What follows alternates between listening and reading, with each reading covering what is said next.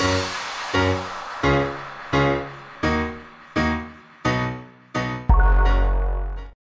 everyone, welcome to Adobe Tutorials, and in this tutorial I am going to be teaching you how to get the best sounding vocals in Adobe Audition. So I'm going to do that by adding some bass effects, equalizers and some loudness maximizer, and believe it or not, you're going to get the best sounding vocals. Okay, so let's get started.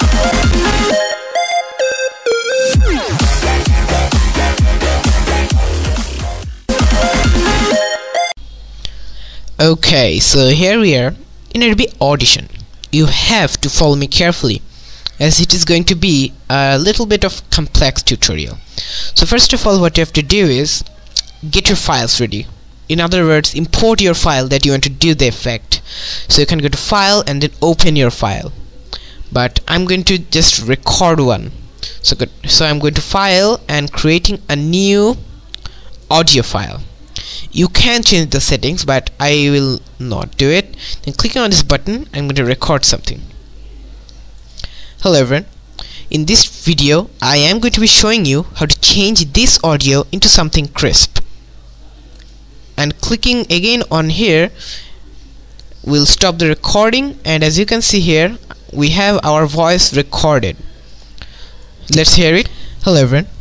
In this video, I am going to be showing you how to change this audio into something crisp. Okay, so to just only make sure, let's hear it one more time because we have to do some before and after. So this is what we'll... Hello everyone. In this video, I am going to be showing you how to change this audio into something crisp. Hello everyone. Okay, now we will do some effects with this audio to make it crisp and give some bass, trebles, give some amplifying, etc. So make sure if your effects and presets panel rack is enabled, then go to the presets. So go to the number 1 effect, click on this arrow, select amplitude and compression, and then select hard limiter.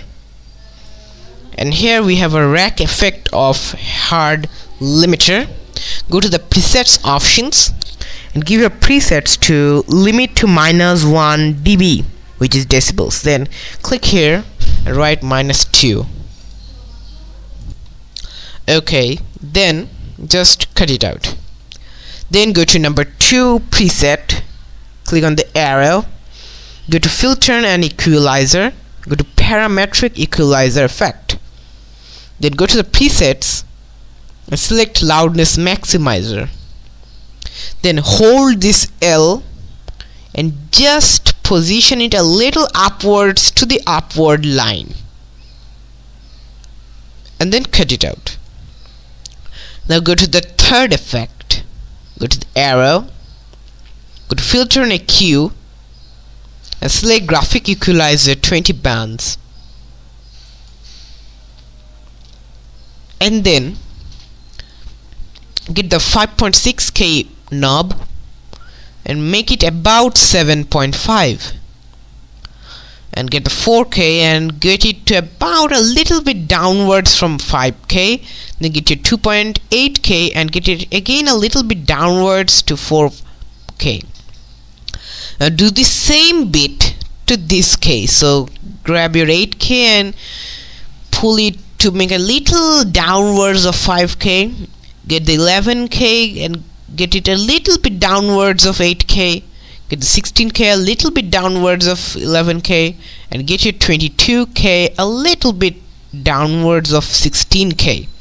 And you'll have a wave or something, a pyramid shape, and then cut it out, and as a result we'll have your bassed up crisp vocal. So let's hear it. Hello everyone. In this video I am going to be showing you how to change this audio into something crisp. Hello everyone.